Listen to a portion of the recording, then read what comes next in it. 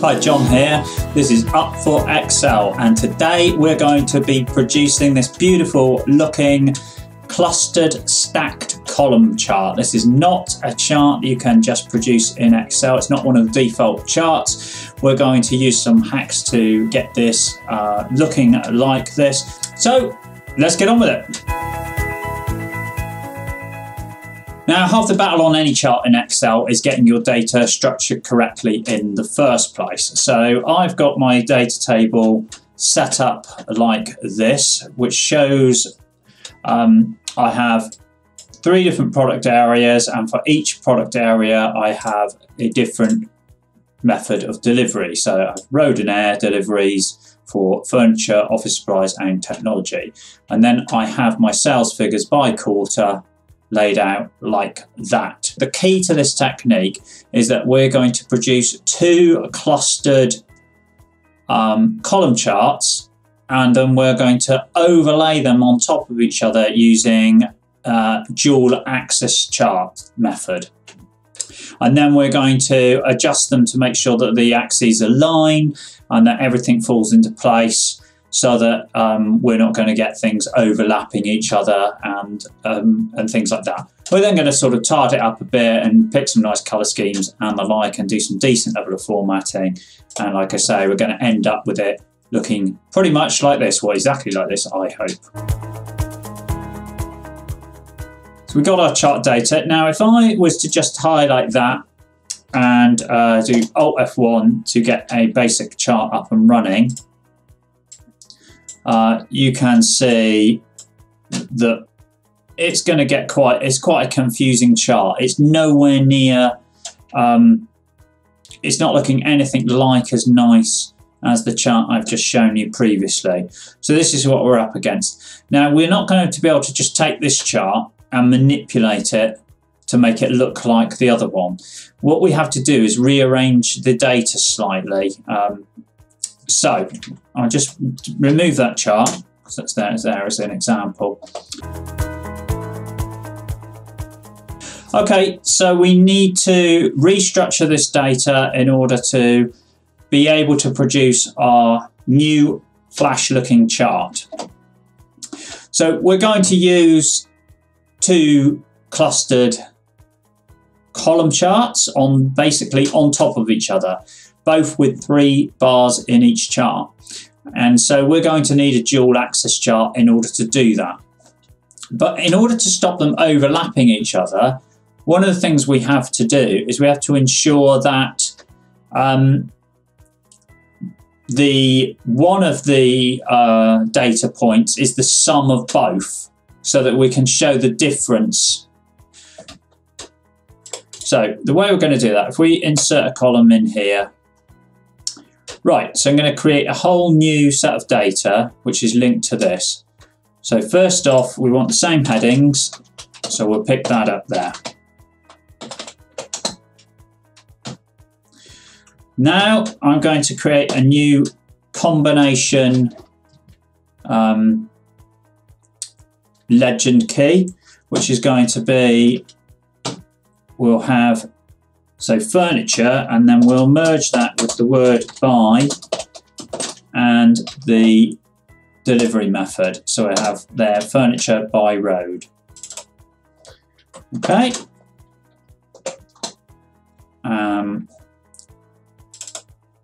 There. So for the road, we'll just pick up the value. Now, when it comes to the air value, or the secondary value, we need to pick up both. We need to obviously pick up the total for the actual item, but we need to add it on to what we already have, so that it appears as if it's a stacked column on top of the road. Because if you look back at the chart, for example here, we have our 250k for furniture by road, and then what you would think was a stacked bar of 70 on top of that is actually, you can see, is a full height bar just showing behind it of the full 320 sales. so giving the impression of it being a stacked bar on top. So that's what we're doing. So yes, we add the AF value onto that, and then we show that as the secondary, I believe, axis. So if we copy those formulas across like that, and then we do the same for these here, that should give us the data that we want. So by highlighting that now, doing Alt F1 to bring up a basic chart on screen, we can now start manipulating this chart. So I'll just make that bigger. I know this is taking out most of the value that we're looking at. So first off, we're going to start changing, we want to change the chart type. So we actually do want a clustered column, but we want to actually create a clustered column for all parts. So change, but we just want to change some of it onto the secondary axes. So if we say we'll put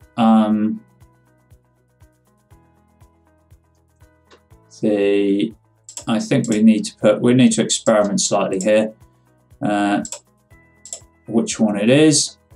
It looks like it could be that one on the secondary axis, the lower of the two. That looks probably about right. We haven't got our axes the same, so we need to align them. So I could just do that manually now, which I will, so I change the maximum to the same, just so that I can check that we're going to have something that looks reasonable. So that is the basics of our chart. But actually I can do a lot better than that, so I'm just going to reset that. What I want to do is make sure that these two axes stay the same. And if I've just moved, if I move this chart over here a second, or down here slightly, one of the ways I can do that is create a max point. So I can put this anywhere, it doesn't really matter, but I'm actually going to put it as a line on the bottom. I'll just say max, and I will just put equal, sorry, we're up here somewhere, right, equals the max of all that area, 453. And then I'm going to plot that number, I'm going to introduce that number onto the chart on both the primary and the secondary axes,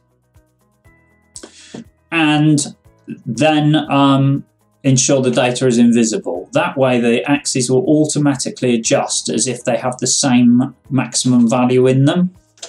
So I'll do that now. So the way I do that is I go back to the design of the chart and select data, and I'm going to introduce a new series, and I'm just going to call it max P for primary. And on the value here, I'm just going to say it's that value. Okay. And then I'm going to add another one and call it max secondary, max S, and put that one on as well. Okay, so I have two new series now, max P and a max S. And click OK. And you can see what's happened immediately is that it's put these two new bars on, which are a right pain. So the first thing is I want to plot one on the primary axis, and then the other one needs to be plotted on the secondary axis, which it is. And if we move this one back into view again, you can see we generated a slight problem again, in that we've shifted everything off center because it now thinks we have a new series to plot. So everything's slightly off center. Now the way we're going to get around that is change the chart type of this. So that max P, I'm going to say, is now a line. And this one I'm also going to say is a line. Okay, we're back in business. So to recap, at this point we now have what appears to be a clustered stack bar chart. It's a bit wacky and out there in terms of its colour schemes, but it is actually showing something sensible. So we also have a legend, but we have these nasty sort of entries in here that we don't really want. So by clicking on them individually and hitting a delete key, so 2 clicks, one to select the legend, the second to select the item, hit the delete key, and we can get rid of that. I also like to see my legend at the top, so right click, format that legend and put it at the top. And you'll see in a minute that I can do something along the lines of that. And I'll move that chart title over there. And the chart title, what I always like to do, if I just move this whole chart slightly, is put the chart title here and then link it. That way, if we're creating other similar charts, we can just change the title there and copy and paste this whole chart and it'll all link up. So this one I'm calling sales by product, wasn't it? If you remember, with delivery method. Right, so that chart title there. Well, actually, I'm just going to do Alt-Enter in there so that we wrap that text around like that. That way, then when I link this, we can hopefully pick that up. Yes. Right. So I'm going to make that one bold. And I'm going to massively increase the font size as well. And right. Now this can seriously increase too.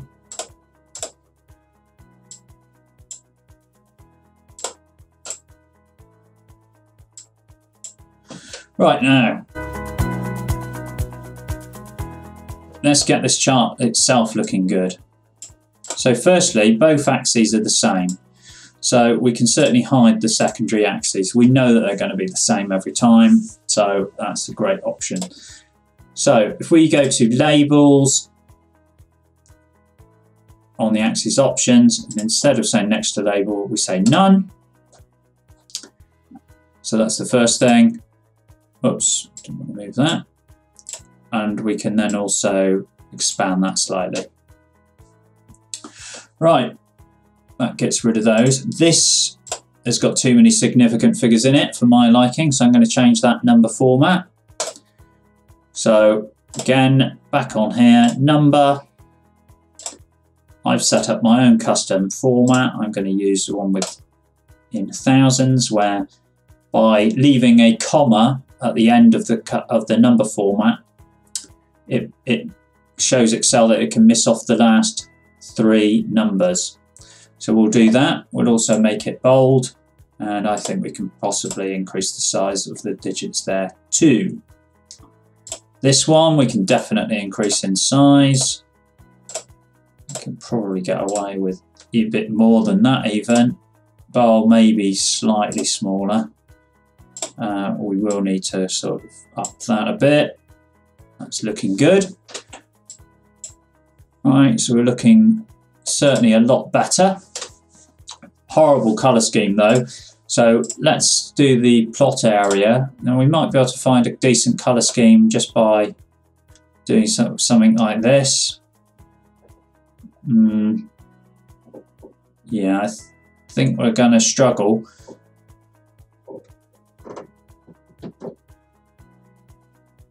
I think that's too much like hard work, if you ask me. On here, we go to the format. We can just shape fill, so we'll go for a, say, the second from darkest red, and then this one we can go with, say, 1 up from that. This one, second from darkest yellow. Next one, 1 up from that. Second from darkest green.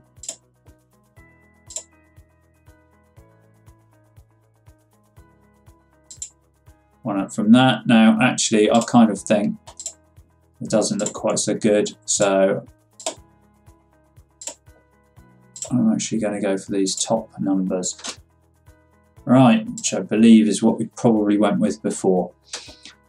Now, I'm slightly disappointed in the way it's ordered this legend. So if anyone knows of a way of changing the order of the things that appear in the legend, so I'd quite like to see furniture by road there, then furniture by air, and I'm not entirely sure I know how to do that, other than to genuinely swap around the entire order of stuff appearing on the chart, which I'm not particularly keen on doing because it's probably going to mess everything up. Finally, I think I'm probably just going to widen the bars slightly. So I go with here, probably decrease the gap width to maybe if we do, what should we say, 50, is that going to be? Obviously we're going to have to set them both the same. I think maybe 70. Yeah, and then we'll do the same with these ones. So we'll do that as 70. Both aligned. Actually changed my mind there. I think 100 might be better. We just want that slight bigger gap. There we go. And that, I think, is a pretty good looking stacked column bar chart. In the next video, I'm going to be showing you how to make charts completely dynamic. So additional data will be automatically coming into these charts. Basically, when new sales figures come in, how the chart will automatically expand to accommodate them, and also even highlight areas where you have your maximum or minimum figures within those charts.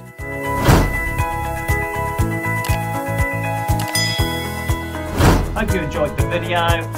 Let's hope you find it useful, and if you did, give it a thumbs up, hit the subscribe button, and I'll see you soon.